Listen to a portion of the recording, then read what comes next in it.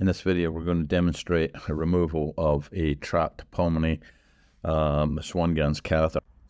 And the patient had a previous minimally invasive mitral repair, and the SwanGanz catheter was likely caught by the proline used to close the left atrium. That is opened through the interatrial groove, and the right atrium is very close, and frequently the SwanGanz catheter bows out against the wall of the right atrium.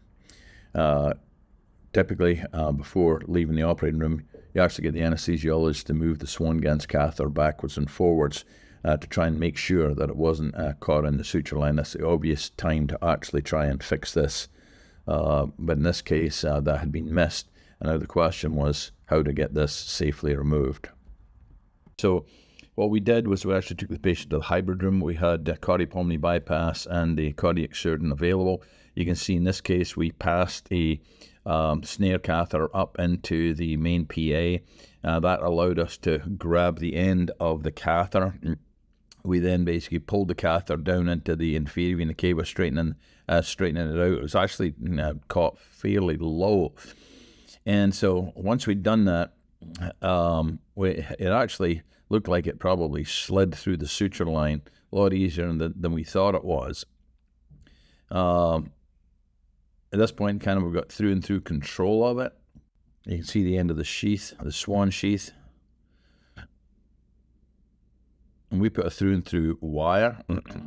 Our game plan was we put a wire inside it and try and straighten it out as best we can. And since it didn't come out easily from above, we opted to take it from below. You can see we advanced the sheath right up to the point where it appeared to be tethered.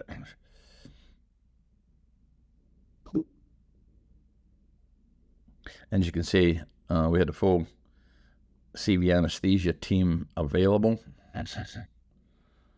with a transesophageal echo probe there.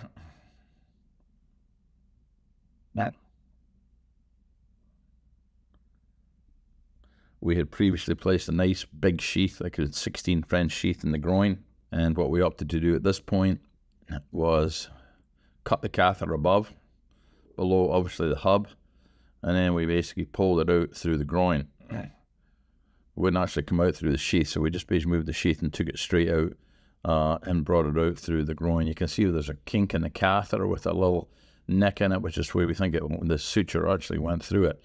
Fortunately, the patient did well. There was no evidence that we had disrupted the suture line. We monitored the patient in the operating room for a period of time and then took her back to the ICU for further monitoring.